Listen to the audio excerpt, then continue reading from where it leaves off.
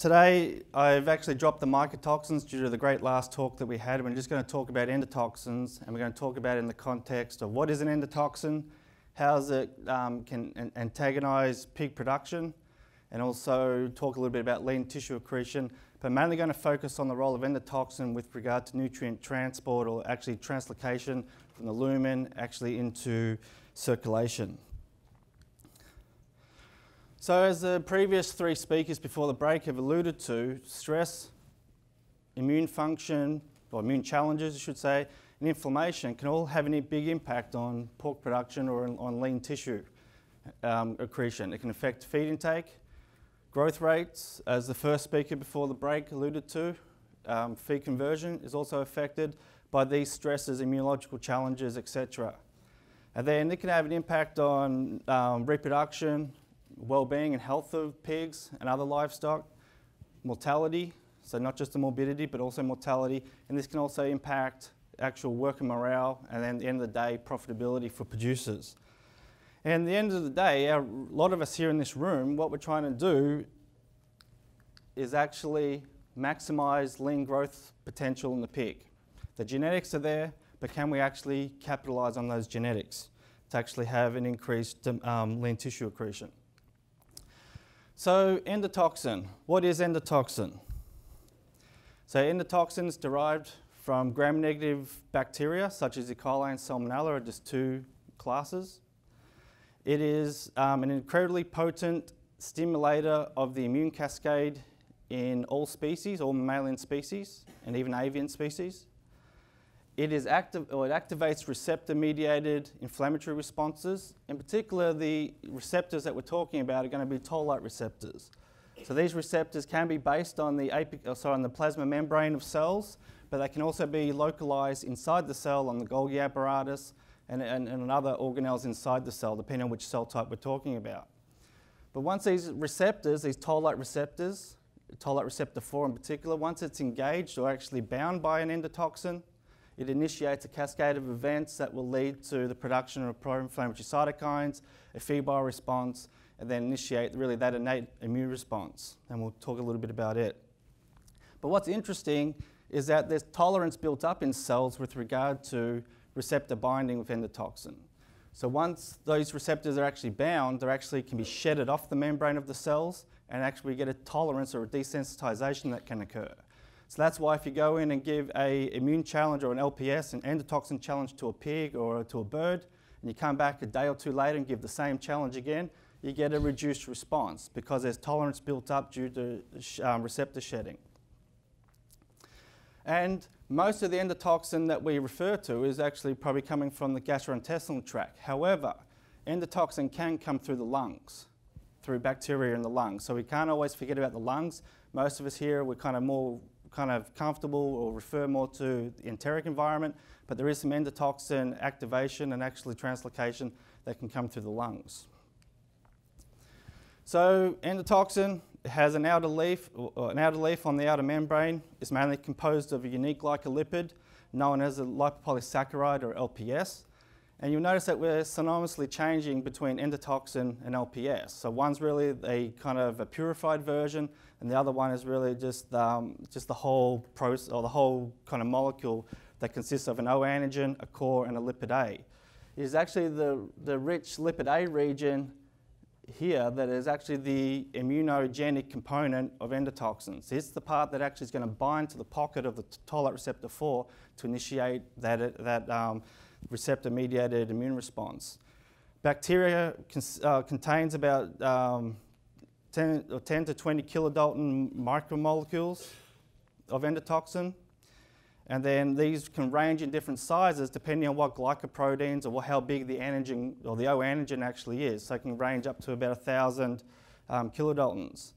And as I said, purified endotoxin is generally referred to as LPS, and it can come from different bacteria. So when we talk about endotoxin, we talk about it in the terms of endotoxin units. There's about 10 endotoxin units per about 1 nanogram of LPS per mil. That's probably the rough equivalent. It can vary from country to country. And then a gram-negative bacteria contains about 10 to the minus 15 grams of LPS. So about 10 to the 5 bacteria would generally generate, and it's going to be bacteria specific, would generate about 1 endotoxin unit. And I said, as again, this will vary a little bit. So for most of this talk, we're going to focus more about enteric-derived endotoxin.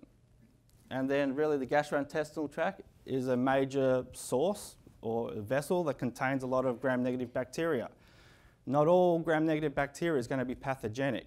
So we can have endotoxin that can come from pathogenic and non-pathogenic. It's really going to be the O antigen that's really going to determine the pathogenicity of it.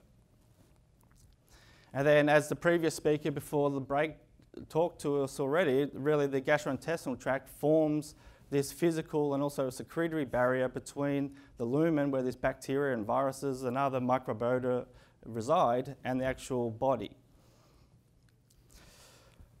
One of the key messages I want to highlight, or hopefully you guys will walk away with at the end of this talk, is that endotoxin derived from the gastrointestinal tract can come through 2 modes of transport into circulation.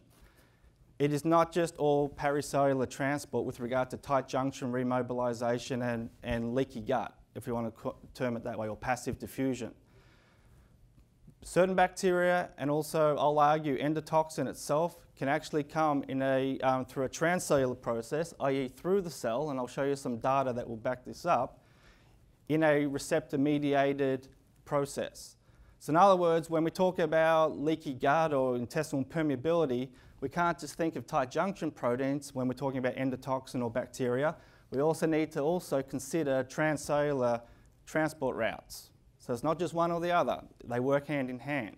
And depending on the environmental kind of situation or stress, we may favour one over the other, but it just depends. So one of the key take-home messages I want you to remember is that endotoxin or pathogens that can come out of the gastrointestinal tract aren't just always going through pericellular passive diffusion through tight junctions or compromised tight junctions, adhesion junctions, etc. They can also come through the cell itself and then put into the lymphatic or into portal circulation. A lot of times that we have pathogenic E. coli and bacteria are going to actually kind of hijack natural digestive processes. One of them are just coming through on at least on myo cells and chylomicron-mediated uptake through fat absorption. So as the previous few speakers before the coffee break have alluded to, a compromised intestine can reduce peak performance and also health. However, I'd like to challenge the previous speakers and also everyone in the audience here that we need to really see that compromised intestinal integrity correlate with a change in peak production or performance.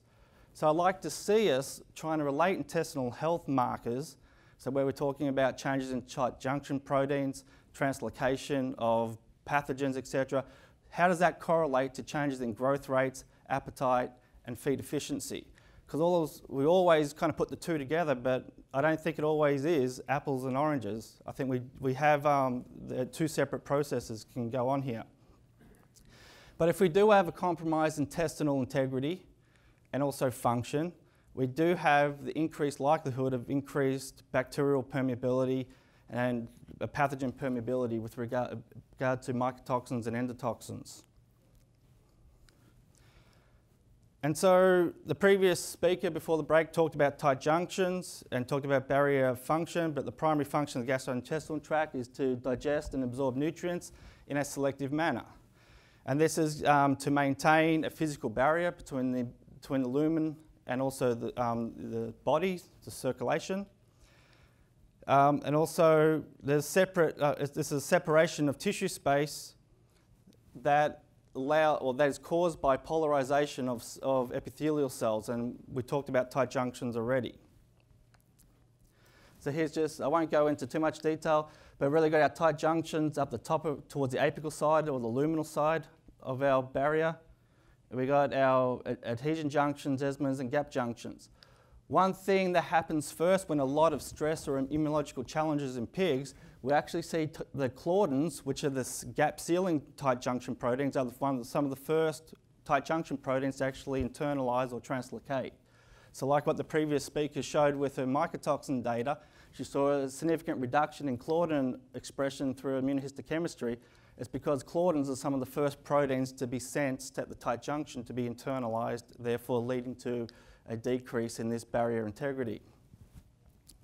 The other thing that's been shown, and weaning stress is probably the prime example of this, that a stress, particularly weaning stress and inflammation, both direct and indirect, can actually damage the actual gastrointestinal tract and these tight junctions and permeability. So I mentioned a couple of minutes ago about transcellular processes. And so I want the audience to realize or to understand and even examine when they're looking at kind of macromolecule uptake through a non-selective manner into circulation, we need to think about M cell transport of luminal antigens and also transcellular routes where we're talking about clotharin-mediated pits, lipid rafts, phagocytosis and macropinocytosis as modes of action to actually bring molecules, particularly pathogens and even E. coli, into circulation or into circulation. Because you've got to remember that a lot of the classical work, and here's an example of some of the early work, some of the first work that was done with LPS in pigs, that done out of the University of Illinois with Doug Wabel in '97, when they injected some nursery pigs with 5 micrograms of LPS per kilogram body weight. They did a time course blood sampling, and this is just a fold change from baseline or from the controls. But in the first 2 hours, they see an increase in TNF-alpha, the pro-inflammatory cytokine. About 4 hours later, 5 hours later, they see an increase in IL-6 and cortisol. And then it's not until about 6 to 8 hours later, they see an increase in blood urea nitrogen. And this is the classical response that then also correlates with the increase in fever response that you'll see in the pig within about probably 10, 20 minutes after you give it an injection. And the way it works is that LPS will bind to the toll-like receptor. It gets internalized, initiates a cascade of events that leads to the phosphorylation and liberation of a repressor element, I-kappa beta. It allows NF-kappa B, which is a major master transcription factor, to translocate to the nucleus, bind to the promoter region of genes to initiate a febrile response and also a pro-inflammatory response. So this is what we typically see. But you notice by about 6 to 8 hours, this pig has somewhat resolved this challenge with endotoxin or LPS. And then if you come back in at 24 hours later, you probably get about a 50% reduction in this response if you came in with 5 micrograms of LPS due to the tolerance aspect that I mentioned earlier. But this is just a one-off situation. In other words, the pig has only seen this once. In the field, in reality, pigs see these antigens, see these immunogenic compounds all the time. It's a 24/7 argument here. So what happens if we give animals a repeated dose of endotoxin over a period of time? How does that actually impact growth rates and tissue accretion? So this is some work that we did just last Christmas, but what it is, this is in broilers. This is 5-week-old broilers. For 8 days, every 2 days, we came in and gave them an injection of endotoxin, or LPS. So every second day, we stepped it up, 20%, 30%, 40%, to get around the tolerance that we would see if we just came in at the same dose every time. And if people want more details about this work, I can talk to you afterwards. But really what I want to highlight is average daily gain was reduced over this 8-day period by about 20 grams a day. If we look at lean accretion, and we actually DEXA scanned these birds and looked at whole body composition, so this is whole body lean in these birds, we reduced that by nearly 20 odd grams as well, and also we had an impact on fat accretion and bone accretion just over this 8-day period. So if you come in, actually a bird gets a sustained, or I wouldn't necessarily say sustained, but a repeated inflammatory challenge every 48 hours, it is antagonizing both bone accretion, fat accretion, and lean accretion. And this also is reflective in its average daily gain. So that's my only poultry slide for this, and then we'll go back to some pig stuff. So really, in pigs, I know these are hard to see, and I apologise, but this is muscle, this is liver, and this is mammalian target of rapamycin. Mammalian target of rapamycin is a protein synthesis or protein initiation factor. It's a master factor that initiates protein synthesis. When these pigs were infused with LPS, this is in muscle, you get a significant reduction in the activation, in this case the phosphorylation of mTOR. However, it's differential depending on the tissue. If we look at the liver, we actually see an increase in activation of this protein, this kinase, which then initiates protein synthesis. And so one of the previous speakers talked about acute phase proteins. So when these pigs were infused with endotoxin, we're antagonizing protein synthesis machinery in the muscle, but at the same time we're upregulating protein synthesis machinery in the liver, and you could also say in the spleen or other immune important organs. And this is probably to help with the synthesis of acute phase proteins and cytokines. And this says the same thing for EIF, which is another mTOR pathway. But the other thing I'd like to say about endotoxin, and I really wish the previous speaker talked about this with regard to mycotoxins, is the appetite aspect of it. One thing that we see with endotoxin, and this is not my work, but this is someone else's work, they used a enteroendocrine cell line out of mice. So these are endocrine cells that are located in the enteric environment. But when they treat these cells with increasing concentrations of endotoxin or LPS, from 100 nanograms up to 10 micrograms, they get an increase in cholecystokinin. So cholecystokinin is important both in digestion, but it's also a potent satiation factor.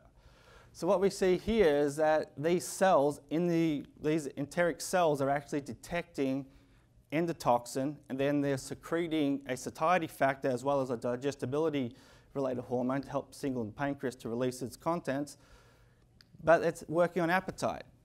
And both endotoxins, similar to mycotoxins, are actually sensed by bitter taste receptors that line the intestinal epithelium. So the T2 receptors that pick up bitter taste are actually sensing endotoxin, and that is part of the reason why we can get actually a suppression in feed intake that may sometimes be associated with endotoxin or even gram-negative bacterial colonization or pathogenic bacterial colonization. So really what we're seeing in pigs and also in other species, that peripheral tissue catabolism is increased. We inhibit protein synthesis rates with endotoxin. We can get an increase in lipolysis and protein catabolism.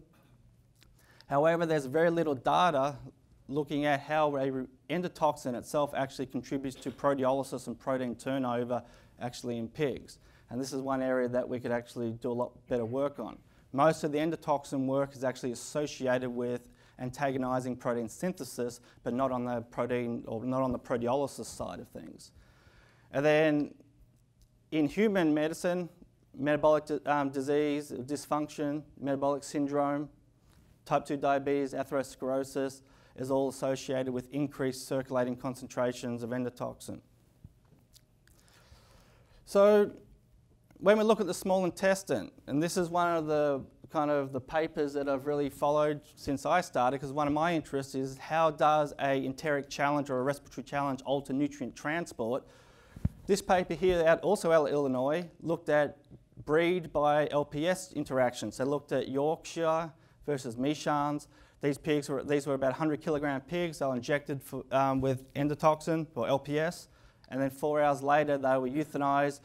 Ileal sections were then clamped in modified Ussing chambers that was described before. Then they looked at changes in active glucose transport, transepithelial resistance or TER, and also di- and tripeptide transport here.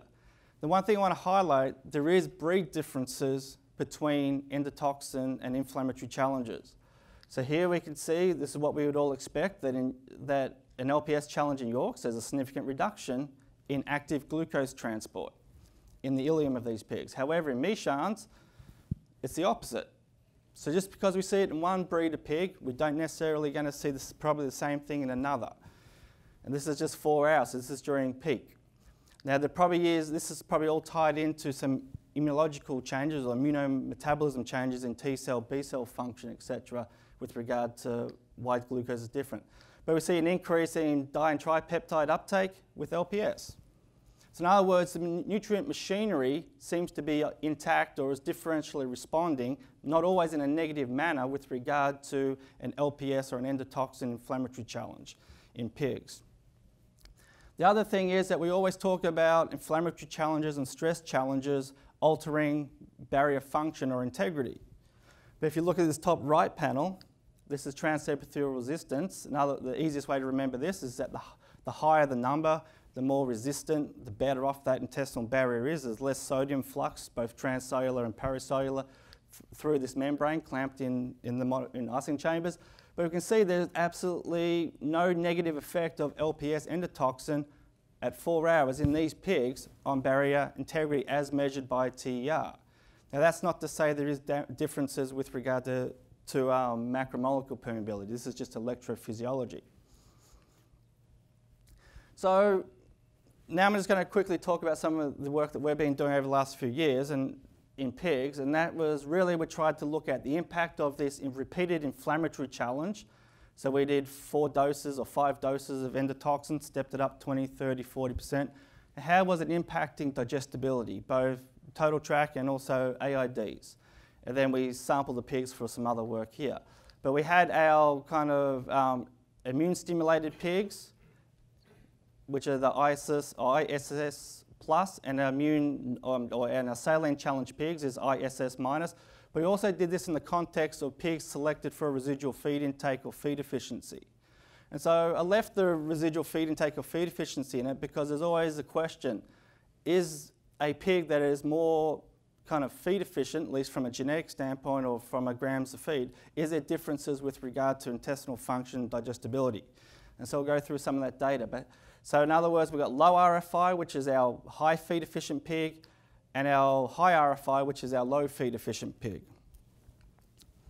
So first of all, the classical febrile response, and this is just averaging their body temperatures that we collected over the week of that challenge. And we can really see here, if we look at the line effect, this is just LPS versus non-LPS, or the interaction, is that we don't always see a line effect difference. In other words, high RFI and low RFI pigs seem to respond in a similar manner, at least with regard to febrile response. But you can clearly see that overall, over this week, that these pigs have an elevated eye temperature and also rectal temperature. We did it both ways because we wanted to see how eye temperature would actually correlate with rectal temperature, and we see similar results, and there is an interaction there. So in other words, our repeated model is inducing a kind of a low febrile response over this 8-day period or 7-day period.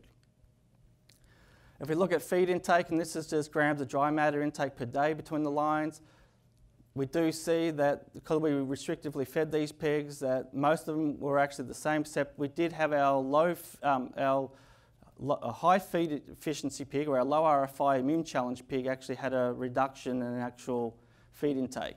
So it was interfering with its feed intake over the period. And then we had no real difference in final body weight due to line or due to the LPS challenge, but there was an interaction. So what was going on with apparent ileal digestibility of crude protein, organic matter, and also with total tract digestibilities? We see no line effect with regard to AIDs, but the immune stimulation actually decreased our AID values for crude protein and organic matter. And there was no interaction here of line by LPS challenge or immune stimulation. On the energy standpoint, it's a little bit more complicated, but really the main thing I want to highlight is really a crude protein was significantly reduced with total tract digestibilities. So immune stimulation with LPS seems to reduce or antagonize digestibility, which would make sense. And this is not always associated with differences in feed intake. So the other thing we looked at, and some work that we're getting more involved with, is actually trying to understand endogenous losses of proteins. So does an immune challenge actually lead to an increase in mucus production? And then what is the contribution of that to the amino acid balance of the animal? And some of the early work that we did with this project that we conducted a few years ago was looking at both ileal mucin 2 gene abundance and also protein abundance and in mucosal scrapings. And what we can see here is that irrespective of line, if we immune challenge these pigs through an LPS, we get an increase in both the protein and the gene abundance of mucin 2. We haven't looked at other mucins, but this will suggest there's an increased secretion or an increase in endogenous losses potentially occurring in these pigs. And we're actually following this work up in PRRS at the moment, where we're actually looking at how PRRS and other viruses are actually impacting endogenous losses of proteins using nitrogen-free diets. The other thing I'd like to highlight, again, this data here similarly suggests, or similar to what the LBM paper suggested, but if we look at ileal TERs, we get a significant increase. Actually, also we see no difference actually due to challenge or line with transepithelial resistance. However, we do see active glucose transport going up with regard to immune stimulation. So these Yorkshire pigs that have been genetically selected for about 10 years or 10 generations seem to follow the same trend as what the Illinois authors reported in their Mishans. We have increased active glucose transport due to a sustained inflammatory challenge. And this is also backed up with increases in SGLT1, glucose transport, mRNA abundance. And so we talk about endotoxin. Endotoxin has also been highly associated with heat stress. And our group's been actively looking at this for about the last 5 years under different heat stress models. And this is work that's been in collaboration with Dr. Lance Bumgard at Iowa State. But Lance and I, we actually were interested in how does heat stress alter intestinal integrity and function in pigs, and then how does that relate to endotoxin? And so if you look at the bottom left panel here, we've got our heat stress pigs. These are 50 kilogram pigs, and this is our conditions that we used. This is just a 24-hour constant heat stress. We see that circulating blood serum endotoxin is significantly increased in heat stress after 24 hours. We see the same thing at 12 hours and also 6 hours. And we believe this is associated with an increase in permeability of, this is phytidextrin, which is a 4.4 kilodalton macromolecule that should translocate at very low amounts across the ileum and colon.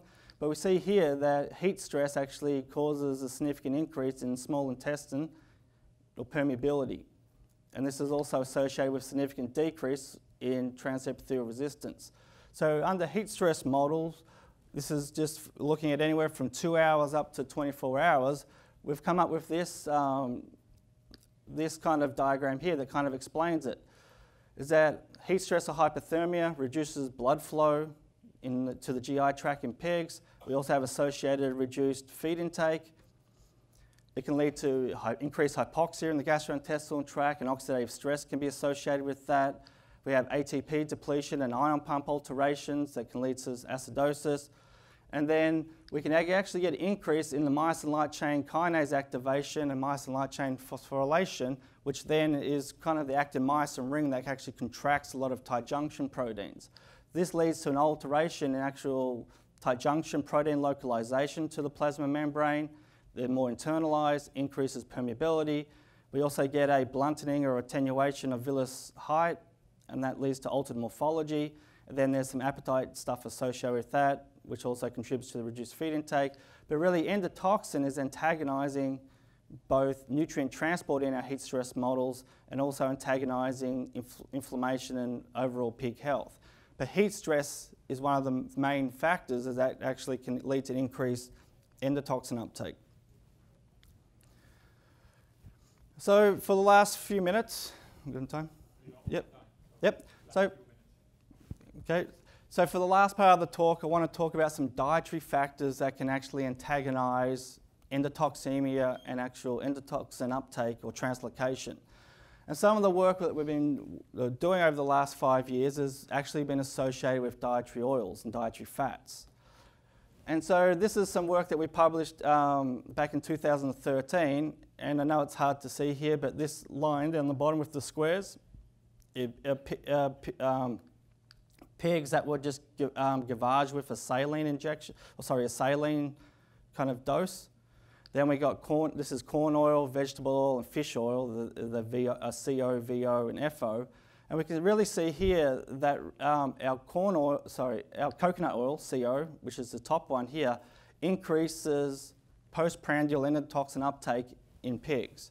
So in other words, if we gavage a pig with a corn oil-based diet, we can actually increase circulating concentrations of endotoxin postprandially. And this work is kind of built on a lot of biomedical research that is showing that dietary, that cigarette smoking, high fat consumption actually increases endotoxemia in humans and also in rodents, and then that is then the predisposing factor for acute inflammation, and that antagonizes metabolic problems. So we want to see, do we see that in production pigs?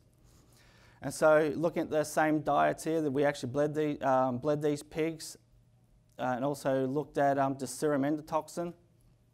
And we can clearly see here a significant increase due to coconut oil, so compared to fish oil and saline, with regard to serum endotoxin concentrations after feeding pigs diets for about 3 weeks that had about, I think, 3 to 5% oil in them. If we look at endotoxin permeability, so we actually isolated some gastrointestinal tracts out of pigs. This is actually, believe it was ileum. We actually mounted them in modified ussing chambers and then looked at endotoxin permeability using a fluorescently tagged endotoxin molecule. And we can see here that compared to the saline control, coconut oil significantly increased paracellular transport, or at least translocation of endotoxin compared to cod liver oil, fish oil, and there's no difference actually, and vegetable oil and olive oil. So in other words, this data has really suggested that both in a meal standpoint and also in a kind of a long-term feeding study, that feeding different dietary fatty acids or dietary lipids to pigs, we can actually modify the translocation and uptake of oil, of endotoxin due to the different oils. So what we're trying to figure out is what's actually driving that. And so what we're really interested in, because we didn't see any differences in our transepithelial resistance in some of our studies, we want to look at non-paracellular, or we want to look at transcellular uptake. So we used a compound called beta-methylcyclodextrin, and it's a lipid raft inhibitor. Beta-methylcyclodextrin actually depletes cholesterol actually out of the membranes of cells, and then we're trying to antagonize lipid raft mediated uptake. And we can clearly see here by pre-treating our ileal samples with beta-methylcyclodextrin, we get a significant reduction in our saline control group, but we also get a reduction in our corn oil group with regard to endotoxin permeability. So this data would suggest that actually there is some transcellular mode of action that's also contributing to the uptake of endotoxin into the pig. Again, this is just ex vivo work. But we did not have an impact on transepithelial resistance. So when we modified the cholesterol component of the plasma membrane, we weren't altering the overall structure of the actual electrophysiology of the barrier. Okay, my last couple of slides are one other thing I'd like to highlight. One other question that we've been asking ourselves is, if we use a purified LPS or endotoxin molecule, do we get the same effect as if we use whole bacteria or a lysed bacteria? And so one of my graduate students, Joshua Light, who just graduated, he designed a study, and this is kind of, it's a 4x4 type study here, but we can just probably just look at the control treatment here. But really, we had IPEC J2 cells, and we looked at how they responded after 24 hours of either a purified LPS from E. coli K12, a native kind of lysed K12 bacteria, or actually a whole E. coli K12, and then also there's a purified kind of LPS molecule here as well. How do the different ways we presented the endotoxin actually relate to how these cells secrete IL-8? And as the previous speaker alluded to, the IL-8 is actually one of the major pro-inflammatory cytokines associated with inflammation at the intestinal epithelium. So what we can see here is that if we just focus on the first bar in each of these clusters, in the control pigs, we see that if we give them a purified LPS, we get a significant increase in IL-8 production, secretion in the apical side. However, if we give them a lysed whole bacteria, we get a significant increase again, and it's a twofold increase. And we see the same if we give them whole bacteria. So in other words, if these intestinal epithelial monolayers are actually exposed to different bacterial components, we're getting differential responses, but really the whole bacteria or a lysed bacteria, because of all the associated proteins associated with the endotoxin molecule, we're actually getting a better inflammatory or immune response in this case. So this would tell us we probably should be looking more at actual live bacteria or lysed bacteria rather than Fulch extracted or filtrated, purified LPS, because it's going to be more realistic. And so we're kind of moving a lot of our models away from LPS itself and trying to use more lysed or whole bacteria. So one thing we also did, and I'll share one data slide on this, but we've been using more a fluorescently tagged E. coli K12 or an F18 or a Salmonella typhimurium. We played it out. We then clamped some intestinal epithelial tissues in between our modified ussing chambers. We then look at serosal or mucosal to serosal translocation of that bacteria, do colony forming units, and then we can actually look at the associated attached bacteria here. So in this model that we're trying to get up and running, we can study both adhesion, internalization, and translocation of live bacteria across the intestinal epithelium, where everything's all intact there. The other thing I'd like to point out, this is with Salmonella typhimurium, but we do see increased colony forming units between the colon and the ileum. So there is a differential response between the small intestine and the large intestine with regard to translocation. And the main take-home message I want you to highlight from this slide is, again, we use beta-methylcyclodextrin in a high-fat or low-fat diet. So the RAFT is beta-methylcyclodextrin. The TLR4 is a TLR4 antagonist. It binds to the TLR4 receptor and inhibits binding of bacteria. But the main point is if we look at our inhibitors here, or at least in this one, we can see that pigs that consume a high-fat diet, we can actually reduce transcellular, or at least transcellular translocation of whole bacteria in a receptor-mediated manner. So in other words, it appears to be coming through the cell rather than between the cells. So really, for this quick overview of endotoxin, this is a huge area. We could go into a lot more details, and I'm happy to talk to people after this in more detail about it. But really, endotoxin, and I'll also emphasize gram-negative bacteria and gram-negative bacterial components, antagonize livestock growth and health. It's also, we've got to consider appetite a part of this, not just looking at protein synthesis. There's breed differences between pigs. We also see pre and post absorptive effects.